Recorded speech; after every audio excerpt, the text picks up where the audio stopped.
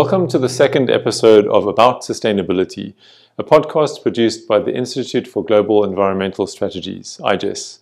I'm your host, Andre Marder, Program Director for Biodiversity and Forests at IGES. This time we discussed the Sustainable Development Goals, the SDGs, and in particular two key upcoming meetings that review countries' progress toward them. The Asia-Pacific Forum on Sustainable Development, or APFSD, happening in March 2022, is the main event for the Asia-Pacific region, and the High-Level Political Forum, HLPF, is its global cousin that takes place in July.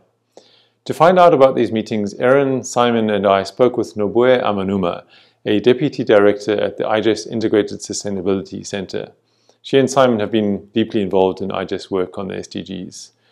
We started by talking about what these meetings are and why they're convened. We spent quite a bit of time exploring the concept of VNRs, or Voluntary National Reviews, and also the shadow reports or spotlight reports that are key features of the APFSD and HLPF. We discussed IGES involvement at the meetings and asked what else happens beside the review of SDG progress. We talked about the importance of these meetings as forums for engagement between civil society and governments, and we ended by speculating about whether they are as effective as they could be. As a side note, keep an eye out for IGES's key messages on the SDGs and other IGES contributions to the APFSD. We'll add links to the show notes for the episode as soon as they're available. So let me start off by asking, what are the APFSD and HLPF? APFSD stands for Asia Pacific Forum on Sustainable Development, and HLPF stands for High Level Political Forum on Sustainable Development. So maybe I think it's better to explain HLPF first.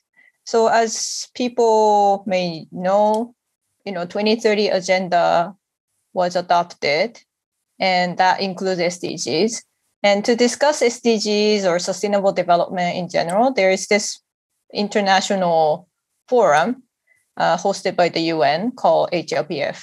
So that's like the place for global discussion about the SDGs or sustainable development in general. Mm-hmm. But it's a very big platform. So you probably want to have a smaller, more cozy discussion at the regional level. And that's what APFSD is about. So it's also an intergovernmental forum, just like HLPF, but it's held in Asia, gathering representatives from Asia Pacific countries, including government people, of course, because it's an intergovernmental forum, but they also invite non-governmental representatives, like from civil society. So that's what these two forums are about. Okay, and when you say forum, is it correct to talk about them as meetings? They're actual events, they're actual set in time, right? Exactly, yeah. Okay. So HLPF is held annually in July in New York. And APFSD, because it serves as a regional preparatory meeting to HLPF, it's held a few months earlier than HLPF, and it's usually held in Bangkok at the United Nations SGAP. SGAP stands for Economic and Social Commission for Asia and Pacific. And so just for international listeners, HLPF is entirely global. APFSD is for Asia and the Pacific. And then I suppose there are equivalents to APFSD in other regions, right? Exactly, yeah. Okay. As Amanuma-san mentioned or explained, those are forums. So I would say that there are several meetings within each of those forums. Some of them can be bilateral or multilateral between smaller groups that discuss things, and some of them are part of the official program, but there's all sorts of things going on. There's also side events and, report launches or book launches and so on. So it's sort of just this umbrella happening every year. Yeah. How is this different from the climate COP or the biodiversity COP? Is it different? If we just take the biodiversity and climate conventions that have their own dedicated conferences of the parties, those are more than 20 years old. What the APFSD and the HLPF that are tied to, in this case, the Agenda 2030 and the SDGs, they came about in 2015, so they're just 7 years old, and they're different processes. Right. They're results of different processes, but they also have some different characteristics as well, which we can get into later on. Mm-hmm. Great. You mentioned the SDGs, Simon, and just a question for both or either of you. The main purpose of both of these forums, the HLPF and APFSD, is to review progress on the SDGs. Is that a correct understanding?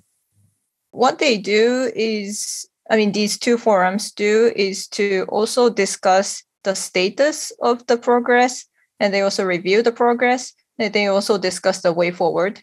And to do that, they share their own progress through, for example, Voluntary National Review. Basically, this is a voluntary review of your own country's progress so far. And they also share best practices through that. So it does a lot of things, not just reviewing.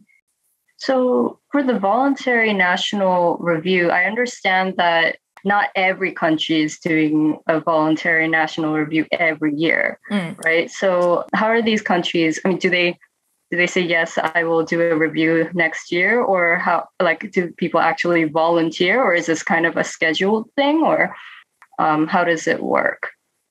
I would say it's a voluntary thing. But I think there is sort of a peer pressure to do this. Okay. And I think there is also an encouragement from a regional level.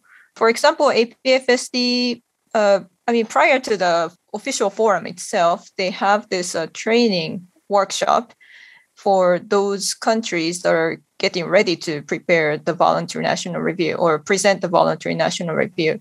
So there is always a support, and peer learning or peer review process is also encouraged. So there is a soft pressure and sort of an encouragement system in place. That's right. I think every year the UN headquarters or UN DESA, that is the UN Department for Economic and Social Affairs in New York, which is sort of a central office in organizing the high-level political forum. And if you go on their website, before the high-level political forum, you can see a list of which countries are scheduled to share their voluntary national reviews. Mm-hmm. And then shortly after the event in the summer, you begin to see over the next part of the year, you begin to see countries that are, I guess, signing up to present next year. And so it is a voluntary process, but as Amanuma-san has mentioned, I'm sure there's a lot of communication from the regions down to the countries, because the regional UN officers will keep a tab on which country has already presented several times and which are yet to present. And those maybe that have been quiet, maybe they contact them and say, hey, should we get together to maybe prepare a review? So I think that's the way it works, but it's voluntary. Mm-hmm. And these voluntary national reviews are done just by the government, or are there any stakeholder inputs? For SDGs, review is led by the government, national government. But that doesn't mean that they don't involve other stakeholders. In fact, many countries that me and Simon and others have looked at have involved different stakeholders in the process to provide their perspective, their inputs at the national level, because government's understanding of what's going on at the national level might be different from what their country's stakeholders' perspective. Mm-hmm. So they're trying to integrate different views in that voluntary national review. Before we kind of get too much into the SDGs, I just wanted to ask a little bit more about the meetings themselves and who's involved. So we've mentioned a few UN agencies and governments have been mentioned now, and other stakeholders. But just can you kind of give a brief summary of who the organizers are, which UN agencies are important in the process of organizing these meetings, and also maybe if you can just reiterate, the government's role. Right. So HLPF is held under the auspices of ECOSOC, UN Economic and Social Council. But because sustainable development is such an important issue, they decided to have the HLPF under the auspices of the UN General Assembly every 4 years. But when it comes to the technical arrangement, UN DESA, that Simon just mentioned, is a key player to run the meeting. And when it comes to APFSD, as I mentioned, SGAP is the main secretariat. But at the same time, there are so many regional offices of different UN agencies and bodies. So they also come together to support the APFSD. And in fact, at HLPF and APFSD, they review different sets of goals every year. And for example, this year they review SDG 4 on education, SDG 5 on gender equality, 14 on life below water, 15 on life on land, and 17 on partnership for the goals. And of course, different UN agency has different expertise. For example, UNESCO would have expertise on education, UN Women would have expertise on gender. So these agencies, probably at the regional level, they come and join APFSD to provide their expert knowledge and also to share the progress at the regional level. But then the main participants are the governments, though, right? Like all the Exactly. the UN are basically there for support purposes. Yeah, UN colleagues are there to support the process.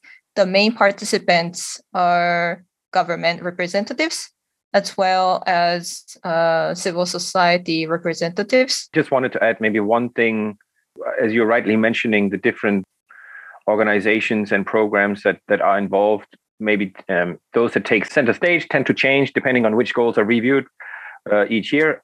But there are also regular progress reports that are put together by, in this region, there has been an annual progress report done by the UN SGAP together with United Nations Development Program and the Asian Development Bank. So it's just an example to show that there are also efforts to bring together actors from different constituencies to work on 2030 agenda to improve coherence. And I mean, that is challenging because it's such a big universe, but that's also, I think, one of the functions of the APFSD to sort of probably as well, the HLPF, to bring the different agencies and bodies and programs and banks and stakeholders together to exchange and discuss on this. So you mentioned two things, basically. They select specific SDGs to review, but then there's also a more general review. Yeah. Is it a case of countries responding individually or summarizing reports that they've already compiled? How does it function? There's an attempt to avoid overlap between regional and global levels. So that means if there is a country or a government that in 2022 has to present their voluntary national review at the HLPF, they won't want to present exactly the same thing at the regional level. That would take up a very limited time that there are for those meetings. Maybe one thing we haven't mentioned, there's only, I think, 3 or 4 days for the regional meeting, and there's maybe a week or sometimes a little more than a week for the global meetings. And that's not very much to review sometimes 50 countries' progress reports per year. So efficiency, I think, is a big consideration. Right. When it comes to voluntary national review at HLPF, each country has about an hour. And what they have to do is basically present their voluntary national review very succinctly. And then they open the floor for questions and answers.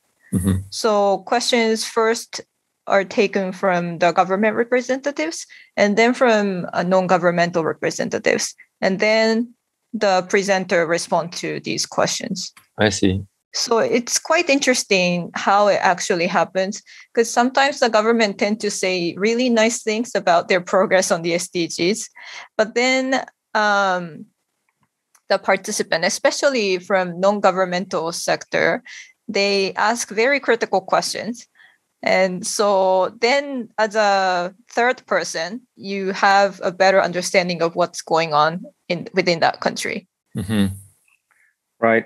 That's kind of the review process. So there is that review element that takes place at the global level, and the preparation for that review element is part of what's happening at the regional level. But Andre, there's many other things that are happening at the same time.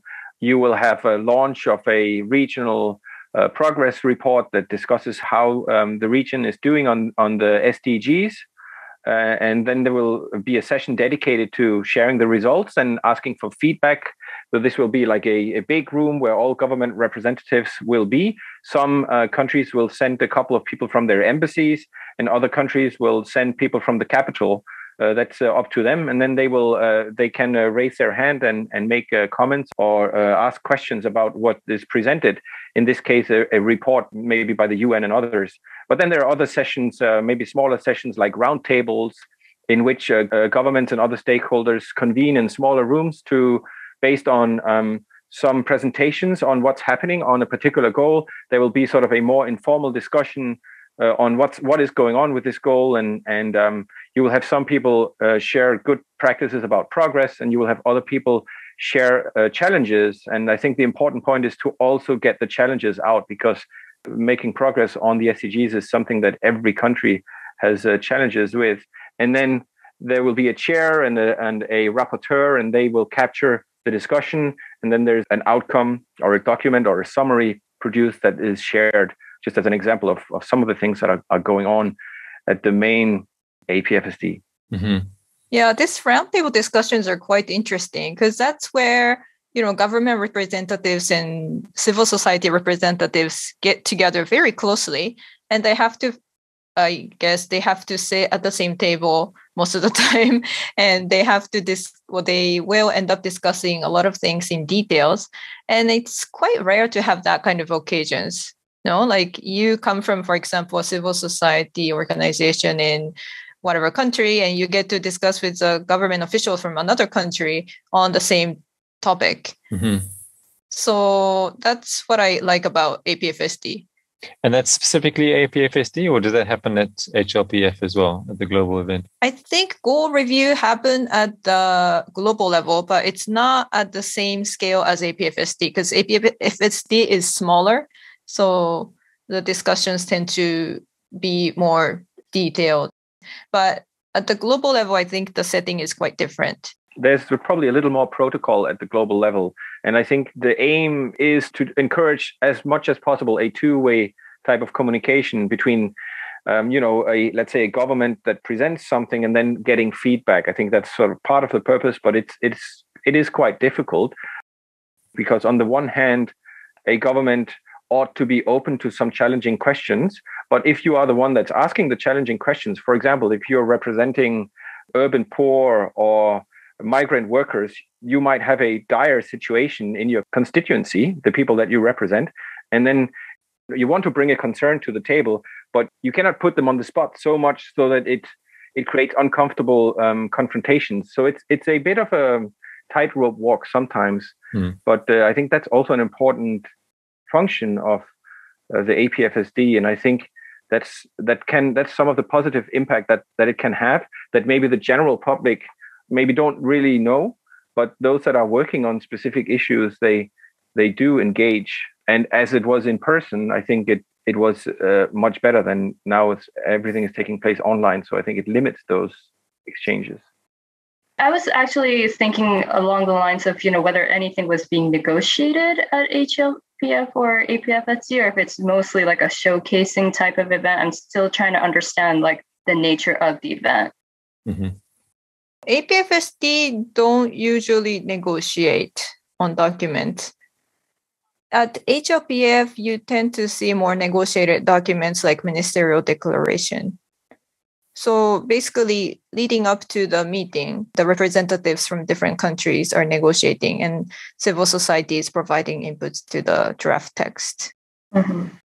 But you can then say negotiated or not. I mean, even at the regional level, when a chair's summary is provided, governments are given the opportunity to go into the paragraphs of that draft text, and if they disagree with some wording, then they can say that they disagree, and then it'll be edited or changed. So you can have some kind of negotiation, but as Amanuma-san says, more so at the global level, where there is supposed to be a ministerial declaration. But again, none of this is legally binding. It provides some kind of agenda setting, norm setting function. It has that, and an exchange of information. But it's not like there's anything legally binding about it. It's purely voluntary. So I guess that kind of goes back to Erin's questions about the difference between the UNFCCC and Biodiversity Convention. These are legally binding, I would think. But this SDG process or sustainable development discussion is not. Yeah, that's right. Yeah. I wanted to just dig in a little bit on VNRs, voluntary National Reviews, right? What are they exactly, and how did they come about? They are kind of the main document for discussion at these meetings, right? Mm-hmm. So when the global community agreed on the 2030 agenda, they decided that the review should be led by the national governments. And then later they decided that voluntary national review is a mechanism that they agreed to do to look back of the progress of each country and share at the global level. But again, it's a voluntary thing because I think in the discussion about the 2030 agenda, there was a lot of discussion about how this should be monitored. And nobody really wanted to use I think some country didn't want to use the word monitor because it's too strong. So they decided to call it follow-up and review. But as a specific mechanism to do follow-up and review, they decided to do voluntary national review. So voluntary national review can mean two things. One, voluntary national review is a report that government prepare. Second, voluntary national review is a process of reviewing your country's progress. So when you talk about voluntary national review, you're actually talking about a report itself, but also the process. Okay, and that process is kind of renewed between, or can be renewed between each of these meetings. Is it as frequent as that? So I think one popular way of approaching a voluntary national review is that your country conducts it every 4 years. Okay. Just like, HLPF is held at the heads of the government level every 4 years. Your government also do this reporting every 4 years. But some countries do it in a different way. They do it every other year. This style is different based on what kind of approach your government takes. If you follow the HLPF style, which is that every year you look at different sets of goals, then you want to probably do it more frequently. But if you want to review all the SDGs from 1 to 17, then you probably don't want to do this all that frequently.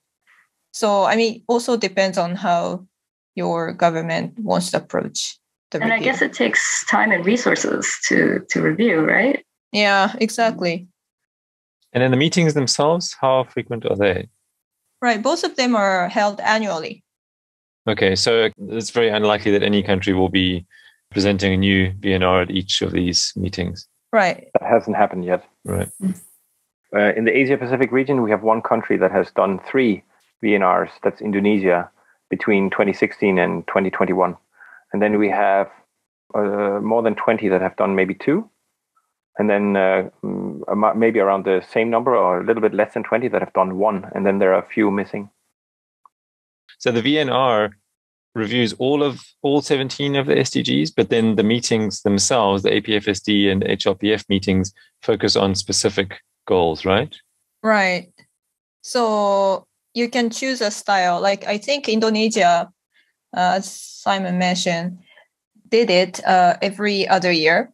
And their approach is that they review the goals, specific goals that are reviewed by the HLPF that year, I think. But different countries just review the whole SDG 1 through 17 in this voluntary national review. They publish every 4 years. Okay. So that doesn't go in line with HLPF goals. So that means you have a suggested focus that comes from the HLPF, basically saying in 2019, we review SDGs 4, 8, 10, 13, 16, 17. In 2017, we review X number of other SDGs. And then there is also guidance to countries on how is a practical way to prepare the VNR process. And then many countries follow that. But again, if countries have a different preference, then it's also fine. So as Amanuma-san mentioned, some countries select to review all the SDGs or even add some targets that other countries don't. So it's a diverse process. Mm-hmm. Will IGES be doing anything for this year's APFSD and later the HLPF? Can you share any planned activities from IGES or from the Japanese government as well? From IGES, we're supporting the Japanese government side event, which will be on marine plastic litter. And Japanese government is planning to organize this together with French government. And other than that, because the goals reviewed this year include life below water, life on land, which is kind of the topic that IGES works on. So we're joining the goal profile roundtable to provide our technical inputs and policy messages. Okay. So that means physically sitting at the table with the government, as you mentioned earlier on. Yeah. But I guess this year, because of the COVID, they're going to have this APFSD in hybrid mode. So, I mean, we won't be there physically, but we will be there virtually. And this side event organized by Japan and France is still under consideration by SGAP, so it's not accepted yet. We sent the application hoping to get accepted. About side events, I know that like people outside of our workspace will not really understand like the significance of a side event. Why bother? They might ask. So what can you say about that? Why do we even consider organizing side events? Why not try to join the main event, so to speak? I mean, the main event is so packed that if you want to say something more technical, more in-depth, if you want to present or showcase your country's initiatives, the most convenient place is side event. So that's the perspective of an organizer. From a participant perspective, you're going to have a lot of side events to choose from. It's interesting to expand your interests and find some potential collaborators. So that's why you want to attend side events. That's what I would think as a participant, because it's actually quite interesting. Like different ideas are presented, or different ideas, initiatives, partnership, collaborations are discussed or shared at these side events. So if you find something interesting to you, you just walk in and listen. And if you find some interesting people to work with, then you approach them. Another important function, I guess, is also this networking opportunity. And if you aren't in this space, you might think correctly, like side event. So what's the main event? Why should I bother about a side event? But in fact, the side events is where many of the networking things are happening that are not part of the often quite packed program, as Amanuma-san says. So many interesting things are happening there. So this is a bit of a side road, but thinking about, again, CBD meetings, which are the ones I'm most familiar with, my impression is that there are typically too many side events. And so when you get involved in them, you have to be quite careful, because some of them are very poorly attended because there are so many of them. Is that the case at APFSD and HLPF?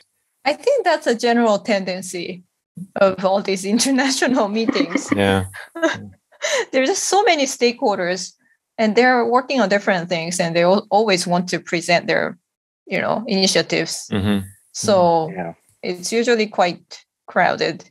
And there's kind of a tendency, I think, to sort of feel like you've done what needed to be done just by holding the side event. Yeah.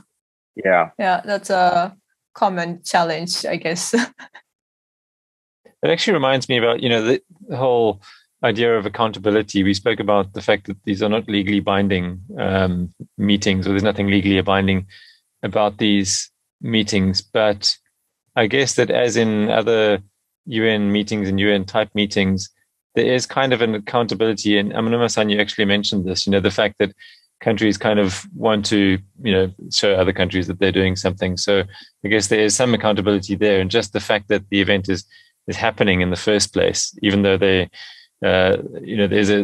perhaps a temptation to to showcase yourself rather than be critical of yourself as a country, because there's still some accountability just in the fact that the whole thing is happening.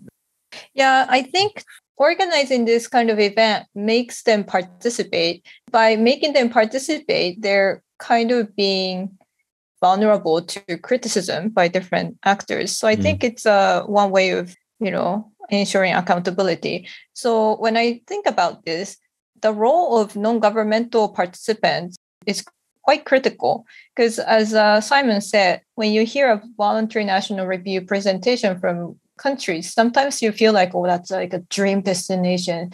Like when I retire, I need to leave this country.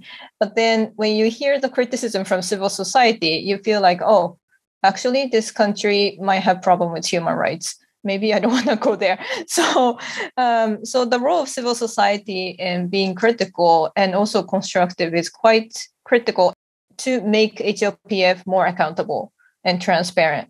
So I think that's what actually the UN is working on. My observation is that every year, UN tries to improve the participation of different stakeholders, and increasingly they're inviting youth representatives to give future generations more voice.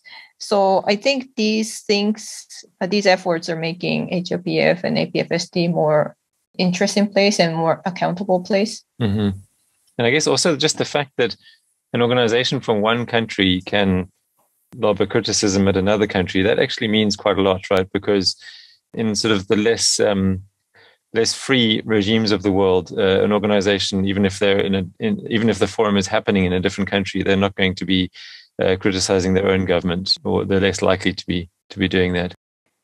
Actually, you find examples of organizations that do not have a connection or an open door to talk to their government at home at the national level about the problems that they're facing, like farmers or others.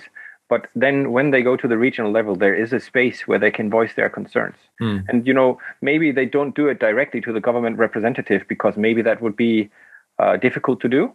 But it gets voiced. And so it has an indirect sort of beneficial role, that if you can't say it in one forum, then there will be a space for you to express your concern.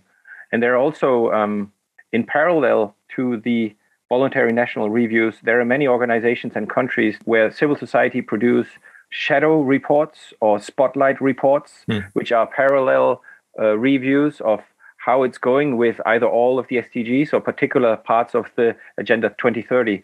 And so then you get the alternative view. And that's another thing that this process is producing.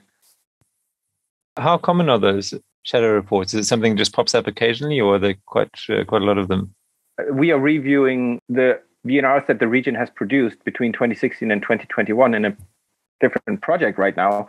And I think that more than half of the VNRs came with a shadow or a spotlight report, a civil society report. Oh. And, in some cases in countries that have a more open tradition of collaboration with civil society, the spotlight reports can become an annex to the main Voluntary National Review. Or in some cases, even the civil society are asked to produce sections of the Voluntary National Review. So there are many different ways to do this. And we also find that countries that produce more than one VNR, the second VNR and now the third VNR, you tend to see a deeper engagement with the material, with the SDGs. So actually the exercise seems to have some benefit. Yeah, I also agree. I mean, when I look at some particular countries' voluntary national review reports and the shadow reports, both of them are improving every time they do. So I think this system is also working. And another thing about HLPF and APFSD is that, as Simon said, you see different countries' approaches to stakeholder engagement. So you can learn from that and think about what is a better way forward for my own country's situation, right? From the perspective of civil society or from the government. Erin, do you want to jump in with? Yeah. So I just had a question about the comment earlier on how stakeholders are able to find a place to voice their concerns at these platforms. I understand that with COVID, at least with the UNFCCC climate COP, there were a lot of concerns about it potentially being held online and therefore not having having kind of an asymmetrical participation. I'm just wondering if there were any impacts like that in the last 2 years that you know of that have led to maybe reduced or changed participation of stakeholders at APFSD or HLPF. It is just difficult. Even when you have hybrid meetings, it's usually the national stakeholders. I mean, the people that are in the same country where the event is held, they might be able to attend in person. Everybody else joins online. In one way, it has flattened the playing field a little bit because, let's say, youth or people in research institutes, people like ourselves, we might be quite used to engaging with YouTube and social media and Zoom or various conference platforms. And then you have government representatives that are joining the same Zoom meeting, but we might be more fluent in using it. And then at the same time, we are just another participant. So if we are bold, we might go in and be able to prepare a quite punchy statement, whereas the government representative may be a bit more constrained. So it has provided some positive changes, but that is only if you have a good internet connection. So if you're sitting in some village in the countryside of a country in the region or in a different time zone in the Pacific, you might have a very hard time to participate. How well do you think that APFSD and HLPF are working? I think you've both covered this to some extent, but as a whole, would you say that they're fulfilling an important purpose, or do you think that there are fundamental changes that could be made to make them work better? So I think they're doing a good job to some extent, but I think there is always a room for improvement. When it comes to, for example, APFSD, they're serving as a preparatory meeting to HLPF, and they're providing a lot of support to member countries. So in a sense, I think they're doing a great job. But at the same time, not sure how much regional perspectives discussed at APFSD is reflected at the global discussion at HLPF. So in that connection, I think there may be a room for improvement or making it more obvious. If you think about HLPF's role as like a place to accelerate the progress towards the achievement of the 2030 agenda, I think the road is quite tough. The way ahead is quite tough, partly because of COVID and many other challenges that we face. We're quite far away from achieving the 2030 agenda. I mean, of course, HLPF has been serving as a really nice platform for, sharing best practices and, reviewing the progress and so on. But they need to do more to help the world achieve the 2030 agenda. So in that sense, there are so many things that we need to work on, including strengthening the accountability of voluntary national review, which might include bringing in more different voices or not, I don't know. And also maybe looking at the review mechanism that we have, voluntary national review. And I mean, there are just so many more things that we need to do, both about the HLPF, but also about different aspects of the sustainable development implementation and review. Yeah, I think we are very far from achieving the SDGs. And if we're supposed to achieve them by 2030, we are nowhere close to that. So I think the review function needs to be strengthened. I'm not sure in what way, but it's not enough for countries to just report on what they're doing. That's just a reporting. That's good for transparency. But the next step would be to add some elements of review, maybe even peer review. You could have some countries help each other or reviewing each other so that it's not one UN body that's reviewing others, but maybe countries could help each other. That may be one. So the challenge is that, I mean, the review doesn't lead to strengthened implementation, right? Well, not necessarily, right? Right. And looking at the progress so far, we will probably agree that no matter how well you review your progress, it doesn't mean that you can strengthen your implementation. So, I mean, the review itself needs to be strengthened, but the link between review and implementation also needs to be strengthened. So in the context of the Convention on Biological Diversity, there are two important sort of mechanisms. One is a national report, which is similar to the VNR, and then the other one is a National Biodiversity Strategy and Action Plan. And that's basically, that's an expression of what you're planning to do. So I guess this process doesn't have something like that, right? It doesn't have a planning document. It only has an assessment document. In terms of the SDGs, each country has different approach, but I think it's quite common for national governments to develop national strategy or national action plan. In the case of Japan, they have both. So I guess in a way, SDG implementation review mechanism and practical steps is quite similar to other processes in biodiversity, for example, as you mentioned.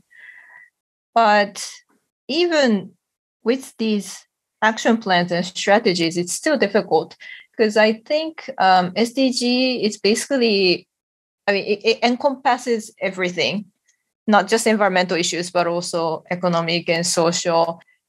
And it has to address systemic issues, which is quite difficult politically sometimes. So making a huge progress requires, in my opinion, systemic change, which requires really courageous, honest discussions among different stakeholders.